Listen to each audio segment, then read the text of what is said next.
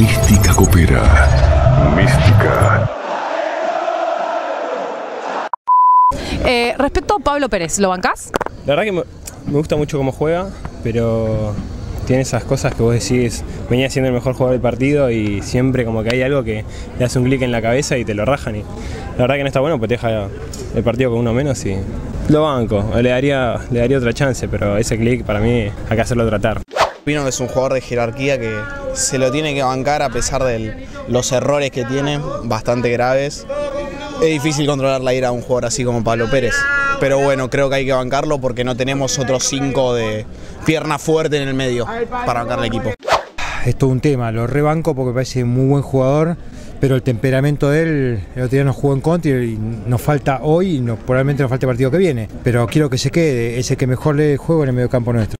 Usted es un tipo grande, tendría que estar un poquito más centrado. Cuando se le escapan los caramelos del frasco, ahí está el problema.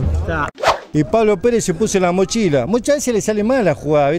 Es un gran jugador de fútbol. Llegó a ser el mejor 8 del país, Pablo Pérez. El problema es que cobra en dólares. Es la última gran oportunidad de su vida de jugar en Independiente. Lo banco su humildad, la verdad que me gusta mucho como persona, pero bueno, dentro de la cancha, ¿viste? Ya la cagó también. No nos sirve un jugador, ya vino veterano, parece más un acuerdo político con Boca, que nos traemos los veteranos de Boca, que estamos haciendo unos buenos negocios.